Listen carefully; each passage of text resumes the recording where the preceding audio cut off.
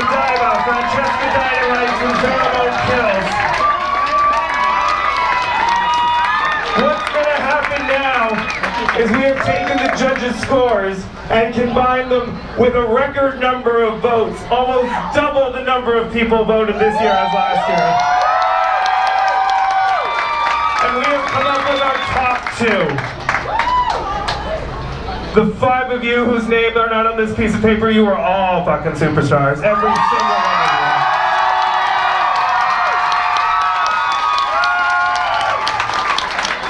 But this is a competition, and when I read these 2 names, I need the other 5 to kindly step off to the side. Our top 2 are going to do a final lip sync.